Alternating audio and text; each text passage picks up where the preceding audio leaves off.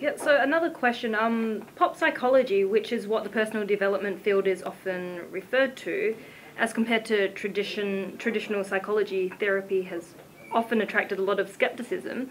Regarding these changes from the seminar attendees last very long, what does this study highlight in that regard? Yeah, I think, obviously the words pop psychology compared, when we talk about NLP and the likes of Anthony Robbins and leaders such as 20th century in this industry, is that the traditional therapy and psychology is very much a one-on-one based consulting, lay down on a couch and be asked questions. And not to criticize that, has had some results for people in different types of therapies, have greater results than others. I think this industry, and I was asking this question recently, imagine the world if there was never ever a personal development industry started. And I think if we looked at to see what is the real value of personal development and real life education, how much the world would be worse off without people having been motivated, inspired and driven to perform, whether it's athletes, entrepreneurs, CEOs, government, political leaders in the world that contribute a lot of their success or inspiration back to the personal development industry, whether it was just reading a book or attending a seminar.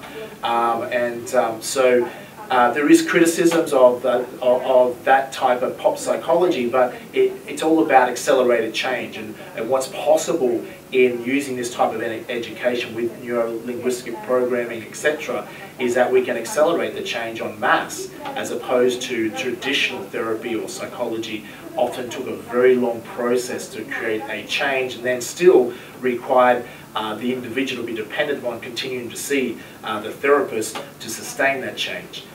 So there can be criticisms of any type of therapy, but I think this will show that there's a way to accelerate the change in human behaviour. And just to add to that, Jamie, I think it's important that your colleagues and fellow sort of peers follow your footsteps in regards to allowing scientists or independent research bodies to come in and place your material, your seminars under the microscope.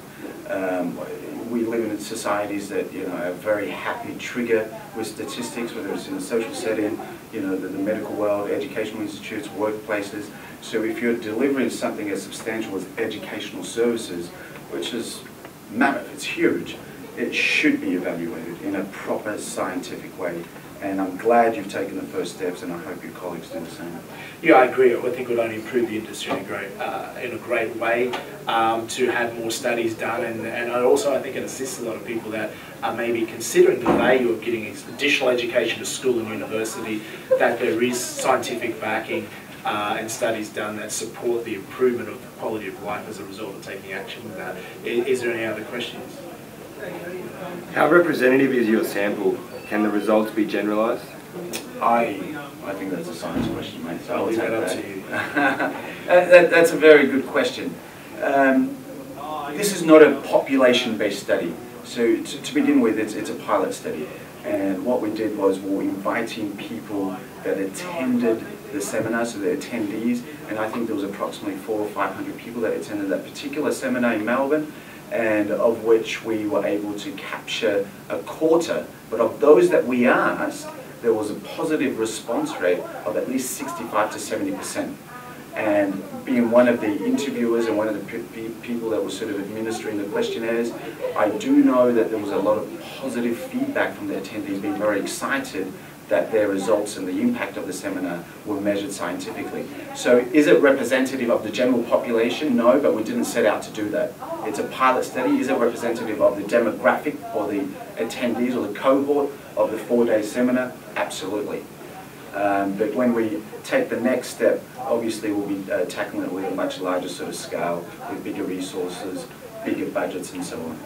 And I think it's a good point. I think the participants that were there are actually, as Dr. Modirani said, is that we're quite positive and actually quite open to wanting being evaluated and seeing the change, if it's sustainable over a period of time, and the benefits they can get from that. So that was great from a participant's point of view as well, because ultimately everyone wants to get as maximum value as they can from developing their education. I think education is the key to success.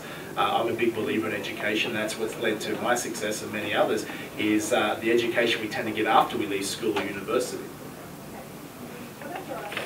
Yeah, and so what's to come after this study? I can start there, so we're both very eager to answer that question at the same time. Well, I've got certain requests. I think that there should be a larger cohort, so we'll be tackling bigger seminars. I think that the questionnaire itself should be validated, so the sensitivity and specificity should be assessed of the items that are contained in the questionnaire. There should also be collaborations with other sort of organizations or companies and so on. So it's really just assessing what were the weaknesses in this pilot study, how can we improve it, and how can we present this in a bigger and better way to give us more representative sort of sample statistics as well. So that's what I'm looking forward to. And also, just before I hand it over to Jamie, when we do remodel or assess the items that we've used in the pilot study, we should be, looking more into behavioural set sort of questions. So just to put a greater emphasis on the psychology-like items. Yeah, and I think what we'll also request in future studies to expand, obviously, the questions. A lot of people obviously are wanting to get a financial education, particularly achieve financial results. But from what a lot of participants find out is that they get a lot more than that from attending 21st century education events, such as quality of life improvement, even the statistics for journalists and media organisations and the general public. We will be making the study available. It'll be able to be downloaded, and as a result, we'll be transparent. The study is available for everyone to go through in detail.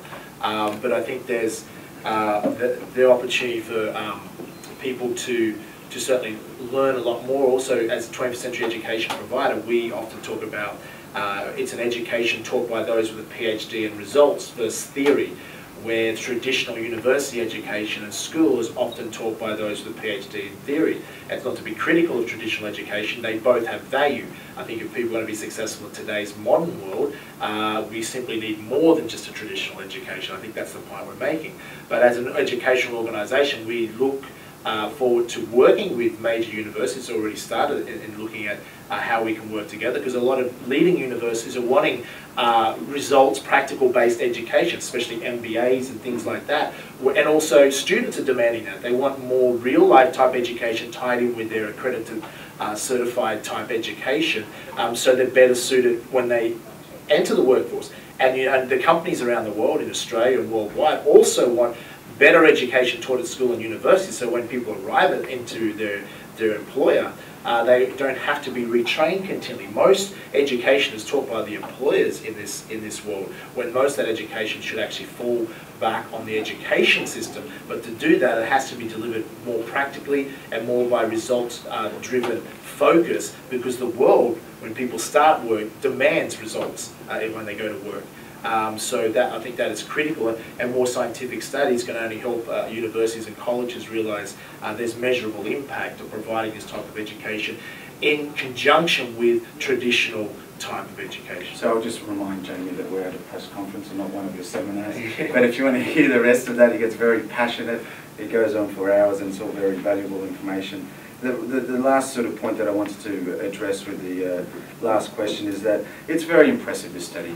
I mean, although it was a small sample size, 100 or 150 or so, they will follow it over, at the completion of the seminar 60 days after. So with the bigger and larger sort of studies, of course, we'll do greater length follow-up assessments. So we'll be administering the questionnaire at different time points that sort of extend further than the 60 days. So treat this as a teaser. Enjoy the paper. It's a scientific paper that will be released.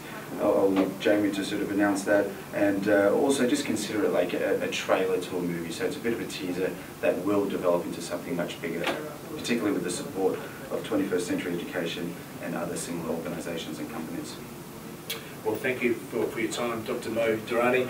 Those who, if there's no further questions, as I said, we'll be making this scientific study available for a free download to any members of the public or media.